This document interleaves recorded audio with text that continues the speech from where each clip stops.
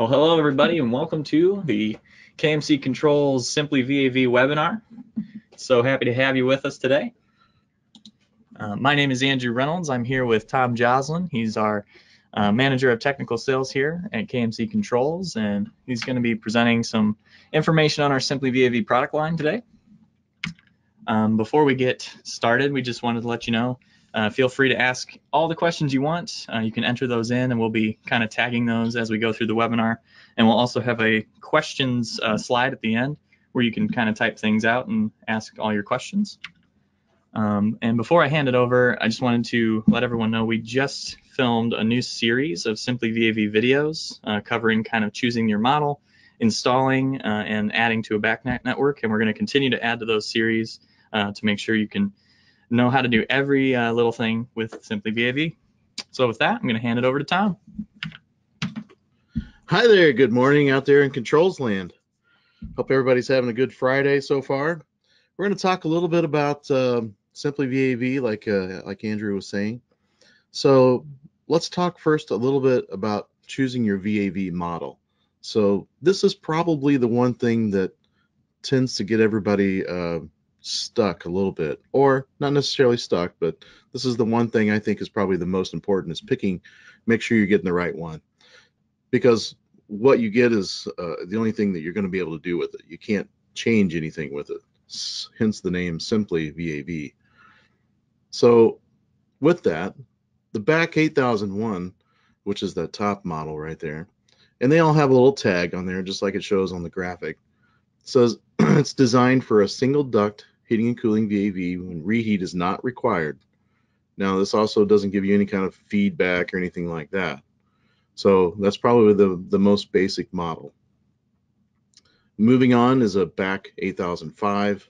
It features all the same thing as the 8001. We're just going to kind of build on each model here, with the additional functions for the modulating, floating, time proportional, staged reheat, so forth. It also allows you to do the series and parallel fan control. This one also will give you the DAT, discharge air temp limiting, used for fan and reheat applications. So then we move on to the 8205. I think this is probably the most popular one. It features all the same thing as the 8005, but it's got the true damper positioning feedback, which is what a lot of people really want. So you can use this for precise control with fan and reheat. I think the 8205 is probably like I said, the most popular one.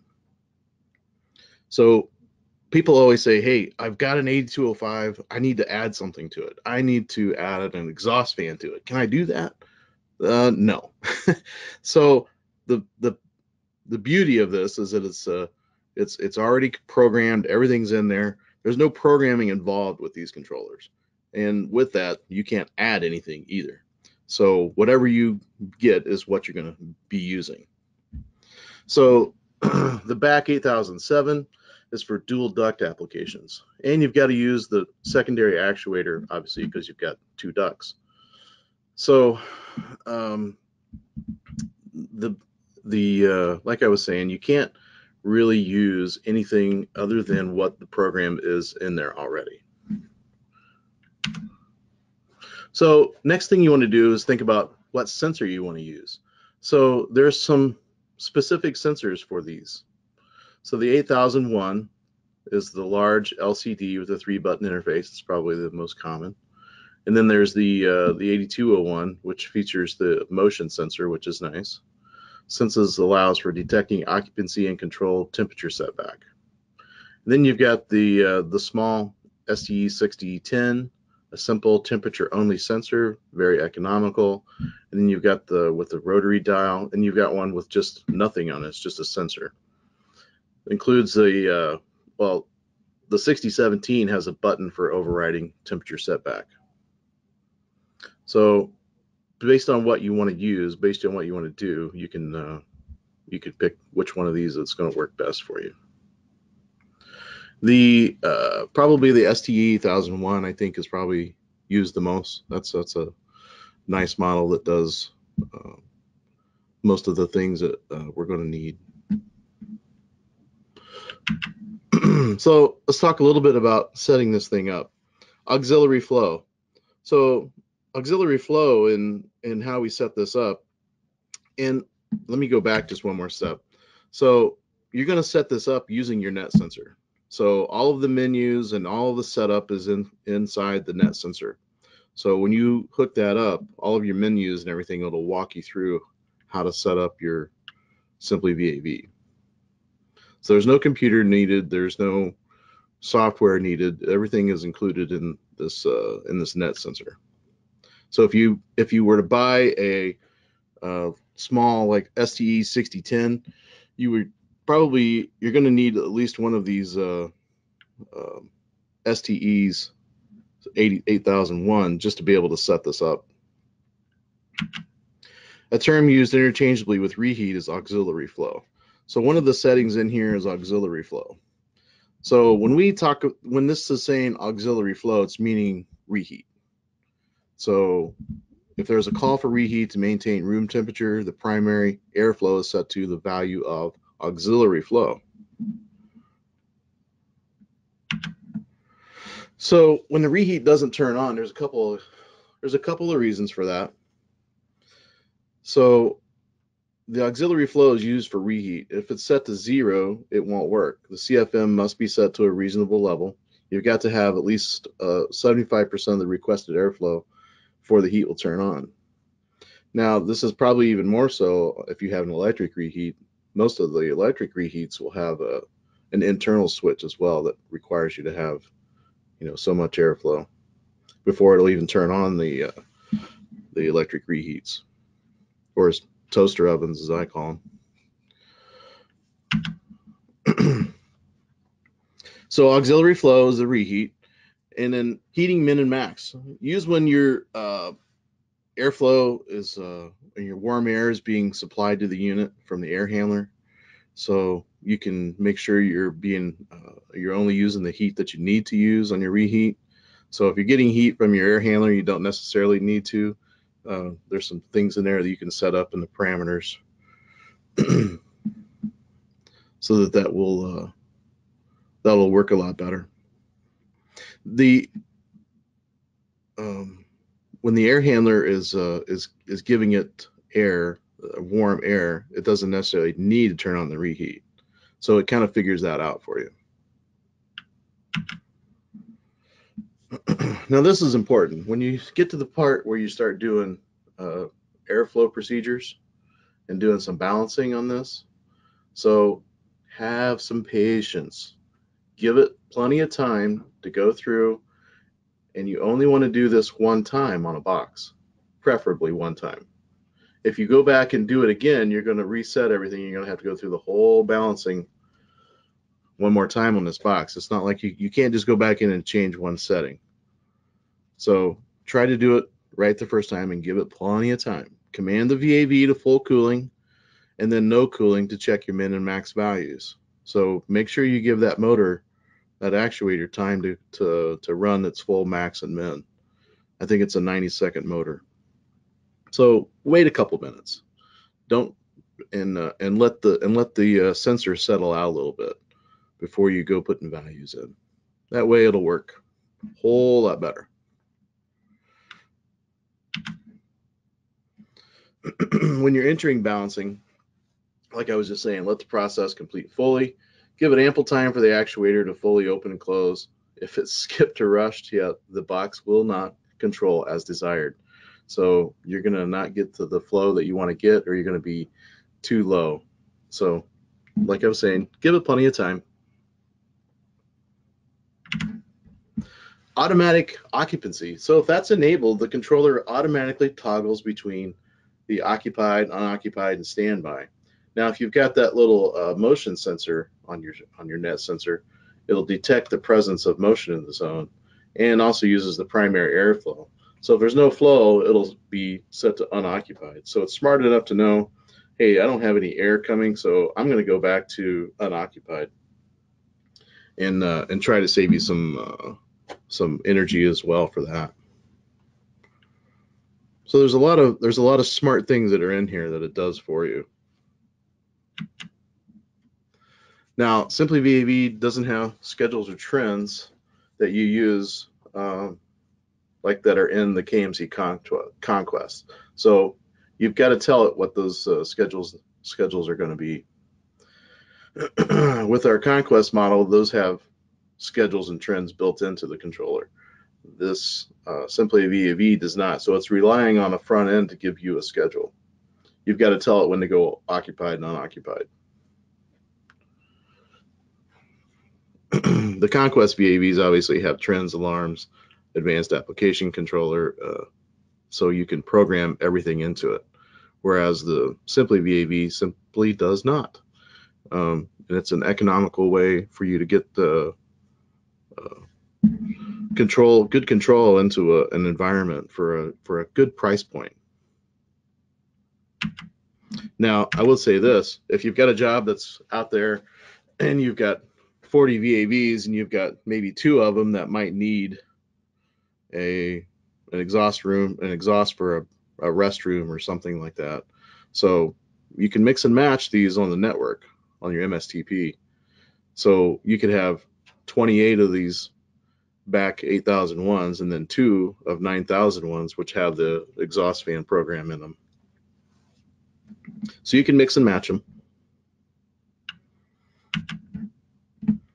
DAT limiting. So you need a separate discharge air temperature sensor.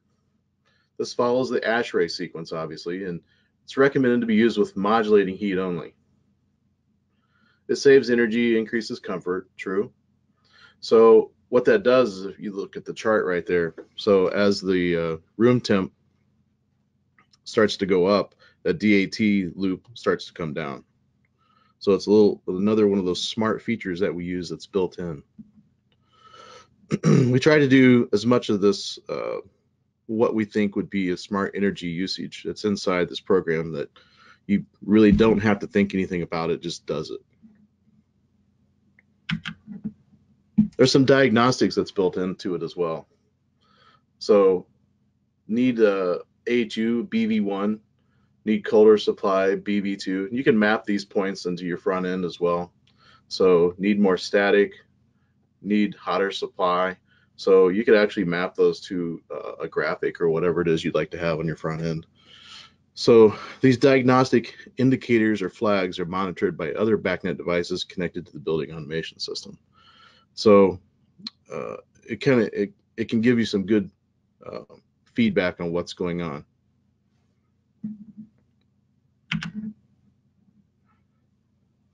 So looks like we don't really have any questions right yet, but while we're waiting for those questions to filter in, I kind of did want to show some people online here just where to get our information on all the specifics. So we just take a quick look here.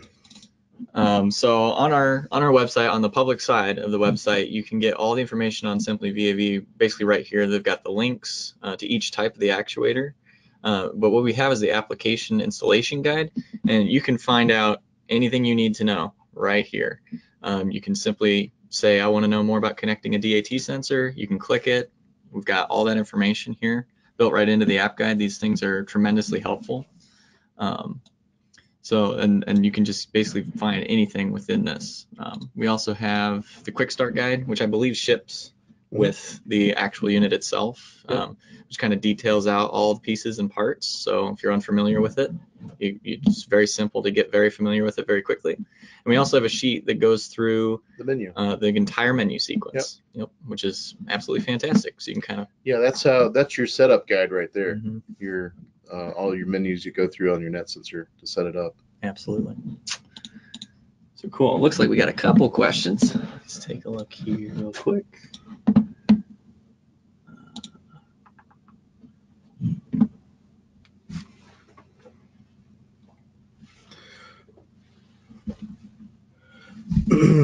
So Cameron, you asked, as the heat signal goes from 0 to 50, does the airflow ramp up as the heat signal goes from 50 to 100? So the airflow, meaning the actuator on the VAV box. Yeah, I think it does. So, and I assume that's what you're talking about. Can SimplyVAV run with other manufacturers' Niagara-based front ends? Yes, it's BACnet. So yeah, Frank, that's your I think that was your question there.